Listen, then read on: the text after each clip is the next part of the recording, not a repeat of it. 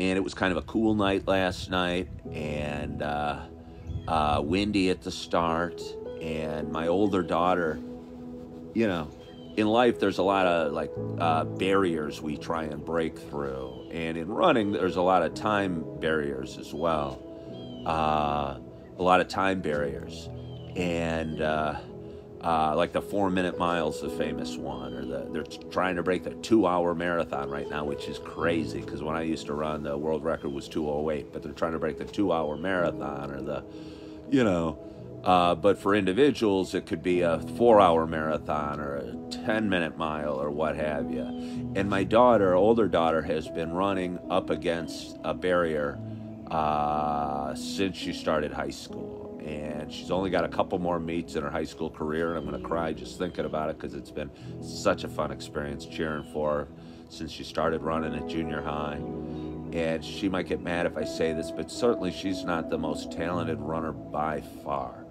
But she works so hard and has such a good attitude and wants it so bad and is so determined that it's hard just not to love watching her run and try so hard. And last night she came up against a barrier that she's been coming up against, I mean, really her whole career, but specifically the last year. She almost broke through it. I'll just say, I mean, this isn't going to be embarrassing. It's a 6 minute mile. She'd never broken a 6 minute mile. And last year, in the last meet, she won her heat, but ran a 6:08 and was mad she didn't go a little faster. And all year, she's been flirting with it. And I think she ran maybe a 6:08 or 6:01 in her first meet, and a 6:04 and a 6:01 and a 6:04. And the meets were ticking off, and the months started ticking off. And she was really hoping to do it. And again, she only has a few more meets of track season, and her whole team knew her goal. And I mean, she's very emotional like me, and she was terrified, and angry when she wouldn't. And, you know, we had to evaluate her performance, and you know, she's a lot like her dad. But I'll tell you what, last night she did it. And it gives me a chill just saying it. And her whole team, and it was an invite, but her whole team was running back and forth and screaming for her. I'm getting the chills every lap and going crazy. And she started out, and we developed a strategy, and she was right on pace for her first lap.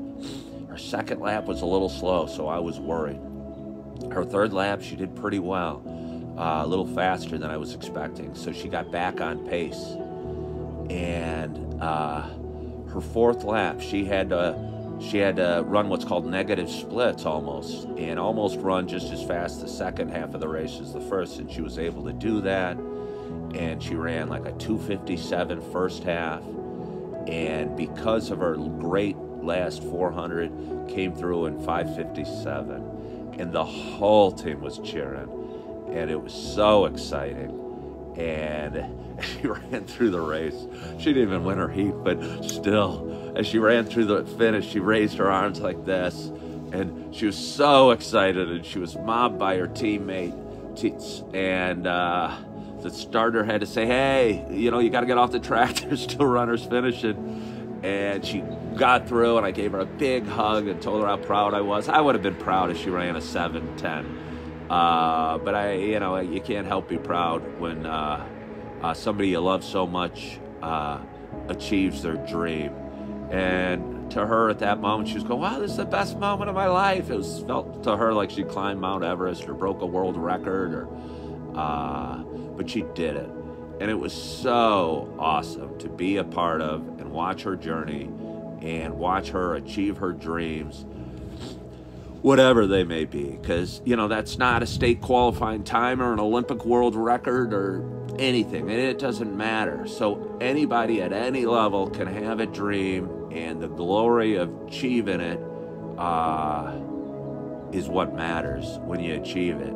And she got to achieve it and celebrate it in front of her mom and me and all her teammates. And it was just an awesome, awesome, awesome experience. And I got videos of it and sent them all to my family. And was just so neat, and I am so proud of her. And she's got to feel so good because she did it. She did it. And you can do it too. You can do it too. You got a dream out there. You know, again, it might be losing 5 pounds, or I don't know, having 10 grand saved in the bank, or getting a new job, or finding a man or a woman, or being a little more kind to yourself, or I don't even just making it through the day sometimes might feel like a dream. But I'm telling you, if my little daughter can do it, so can you. And again, I think it's important to find inspiration. And I find so much inspiration in watching Erin run.